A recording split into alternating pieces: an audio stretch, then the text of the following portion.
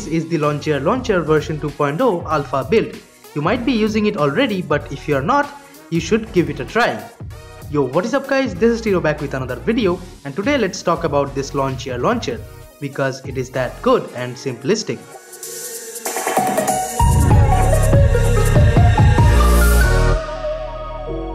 This launcher does have almost everything you would demand for, like the Google Now cards to the left side of the home screen, but I'm on Android Pie and here going to the app drawer isn't working from the home button.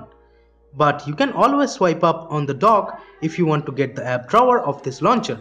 And as most Android devices is not running on Pie as of now, it is totally convenient. And as it is an alpha build, so you may notice minor frame drops here and there in the app drawer in the animations, but after you complete setting up everything and using it for a couple of minutes, it becomes much more stable with time. And you might notice some force closes right after you install the APK of the launcher, but they will be gone too after setting it up and using it completely.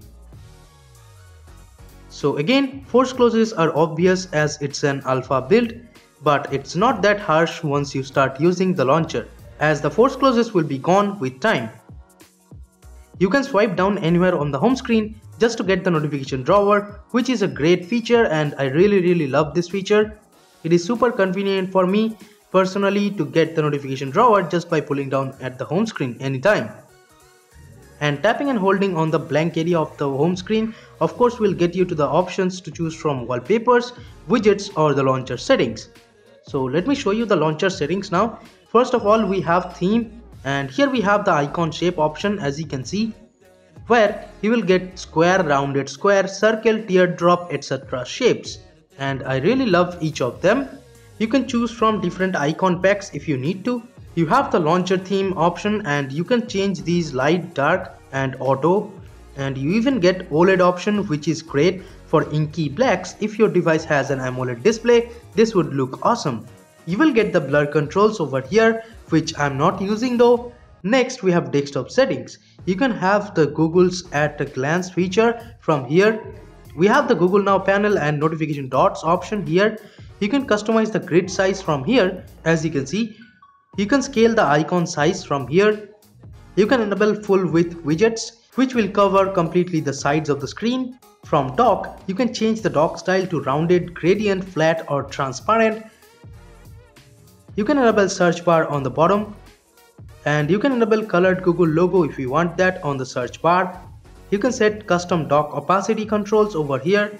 You have the show arrow option on the launcher, which is a small arrow, and you can set number of icons on the dock itself. Inside app drawer, you get the app suggestions displaying option, which I don't personally like, so I disabled it. You can directly Google search from the app drawer itself. You have app hiding option in case you want some particular apps to be hidden from the app drawer, and you're gonna get some more customizations for the app drawer here. From backups, you can create a full backup of the home screen layout, which I really like, and you can restore it after you change ROMs, so that is a great thing for me in my opinion, and I'm really a fan of this feature. So I can just restore the backup and chill out every time I flash a new ROM. Much more convenient than setting up the home screen all the time. And inside about, you will see the developer's name and the launcher version is alpha. Widgets are working super fine on this launcher, and on the Redmi Note 5 Pro with Liquid Remix Spy DOM, this launcher is running super fine.